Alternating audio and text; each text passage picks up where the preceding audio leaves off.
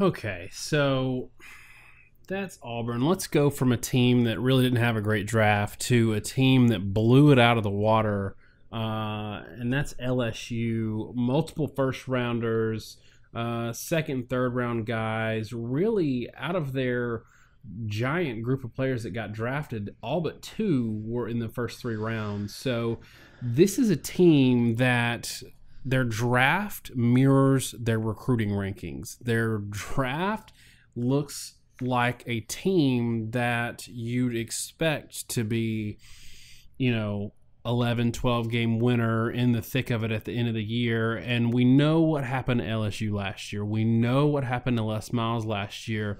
But this is starting to become a recurring theme in our discussions where we have a team that was clearly either stacked with talent or NFL GMs are just in love a little bit, over enamored with the measurables of the guys coming out of there. But talk about LSU in terms of we saw their results on the field last year. If you see this kind of draft, are you disappointed as an LSU fan for what you put on the field last year? And what kind of outlook does it give you going forward? Well, I think the first thing to say is LSU's record at 8-4 wasn't fantastic, but we really weren't shocked that that was the regular season record, right? I mean, the losses to Alabama is pretty forgivable. I mean, that was a tight game. Tight loss to Florida, maybe questionable, but Florida, when they wanted to be, were a very good team. Same thing could be said of Auburn. We actually in our opening thing last year said that the Wisconsin game was going to be a knife fight for LSU, just simply because that was literally the worst possible matchup in the country for what LSU was and what they were trying to do. Again, kind of going back to that, Wisconsin was the third-ranked rush defense the year prior and returned everybody in the front seven. When you're a pound-it football team, the last thing you want to do in your opener is play an extremely veteran defense that was phenomenal against the run the year prior. So that wasn't too surprising. I think really the Auburn loss was the one bad loss in that set. They really should have beaten Auburn, and Auburn's record would have looked a lot different if they'd won that game. But beyond that, everything was kind of fell in the realm of predictability. That said, it's a lot of talent, and I think you have to kind of groan a little bit if you're an LSU fan because this is one of the more talented teams they've had in terms of, high-level draft talent. I think after the Alabama-LSU game, we walked away from that, and I think both of us felt, and I know I commented on this, that I thought Duke Riley might have actually been a better player than Kendall Beckwith. Beckwith got all the hype, but I really felt like Duke Riley was quietly special, and, Riley did end up getting drafted higher, but I think to some degree little things like that are very telling, that you had a guy that was actually a fantastic linebacker and you used him as sort of I won't say quite role player, but situational outside linebacker. And I don't know that they really leveraged the talent the way they should have. I mean, the defense was very good and they were great through the season. Even in their losses, the defense played their heart out. But, Malachi Dupree may have been a 7th-round player, but he's still a pretty solid receiver. You have the 4th pick in the draft at running back. You have a 2nd-round pick at center.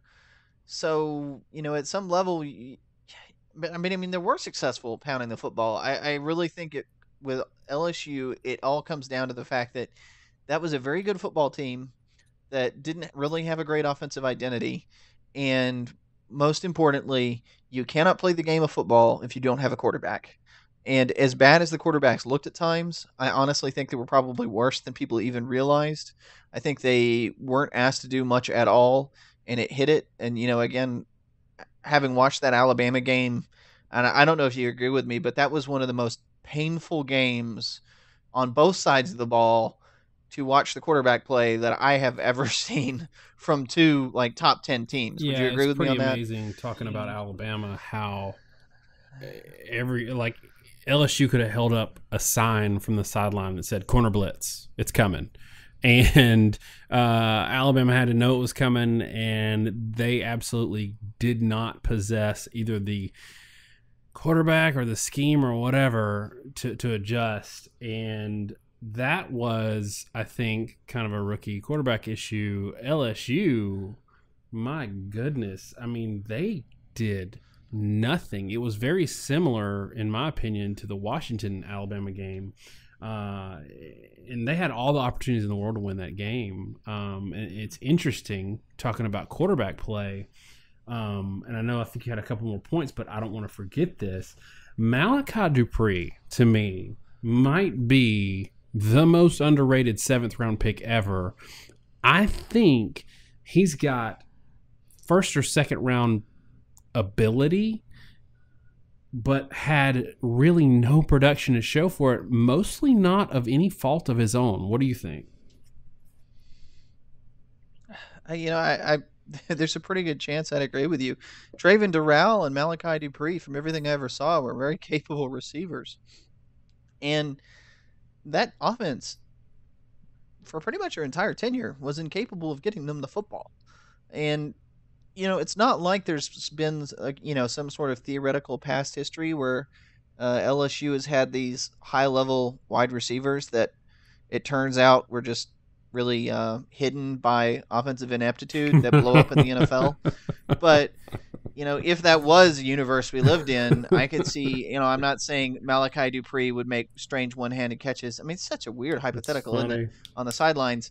But I do think that those two guys could end up being solid NFL receivers. And honestly, I think it's truly a case where the NFL has no film. I don't even mean like good film, bad film. They didn't have enough catchable passes thrown their way to make an impact, to show up on film what they can do. But to sort of wrap around to end this discussion, because we've, I think, belabored the point long enough.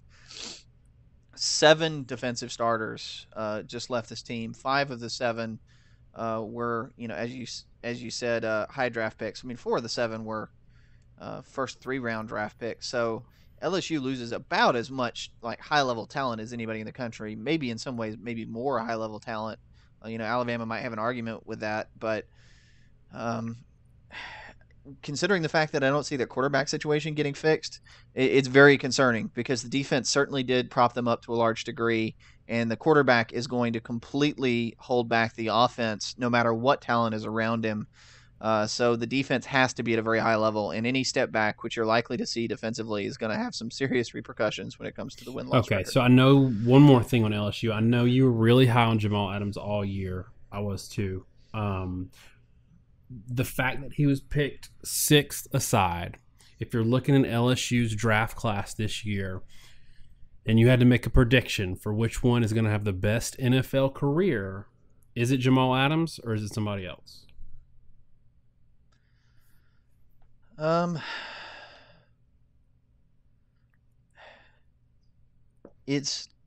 That's tough. I think it probably will be Jamal Adams.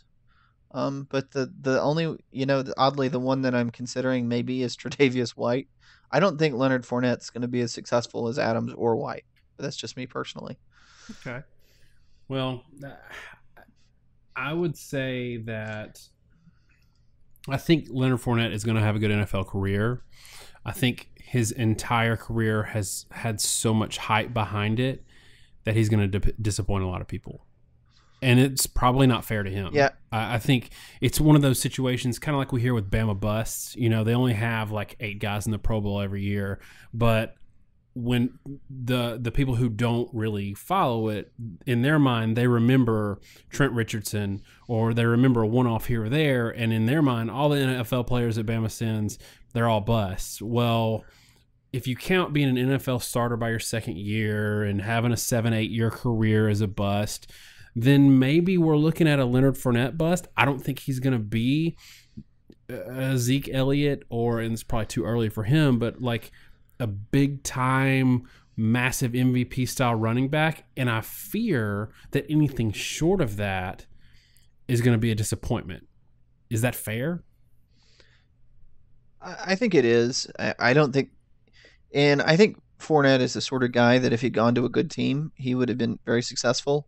But and we've talked about this before, when you have big running backs, their disadvantage is they have a hard time redirecting with early on, in when they get the ball because there's too much mass and momentum to build up, and it's hard for them to just immediately change direction and avoid a tackler in the backfield. They really need a hole, and if they get a hole and they get to the second level, their size advantage really comes into play when they're going up against linebackers and defensive backs. A 240-pound running back in the NFL is going to get tackled by a DN just like a 200-pound running back. The size and strength of the defensive lineman is just too great. And sometimes the running backs can break tackles, and I get that, but to a large degree, you're not going to ever truck an NFL defensive lineman if you're an RB. You're just not going to do it. And so Fournette going to the Jaguars, I think will hold him back. And it's a little bit like you said, and I think you were saying the Bama bust. The example that comes to mind to me is Mark Ingram, who sometimes gets labeled as a bust. The kid went to the Pro Bowl. So it's not like he's been, he's an NFL starter, played in the Pro Bowl, has had some injury issues. I get that. But, I think, I'm just not sure where the bar is set. I think Fournette will have a better career than Mark Ingram. But I don't know that he'll ever live up to the fourth pick in the draft sort of hype that they're building for him, as you, I think, aptly noted.